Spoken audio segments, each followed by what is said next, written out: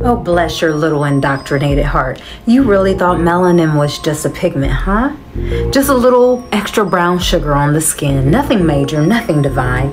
You were pushed, pimped, and programmed to believe that your melanin meant nothing. Meanwhile, they've been studying it, replicating it, and harvesting it for centuries. They convinced you and the world they don't want to be like you.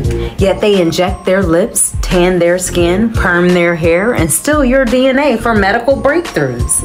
Let's be real. If melanin was so useless, why are they cloning it in labs? Why are they conducting studies on its energy absorption and radiation protection and neurological advantages? Be sure. Tell me again how you're inferior?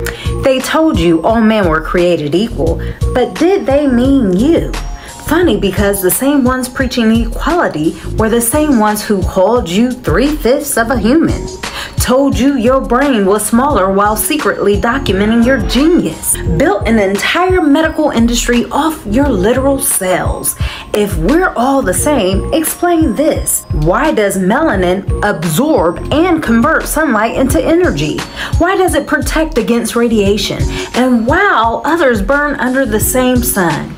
Why do scientists use melanin to develop bioelectronic devices, solar panels, and radiation shields? Sounds more like a superpower than a skin tone, doesn't it?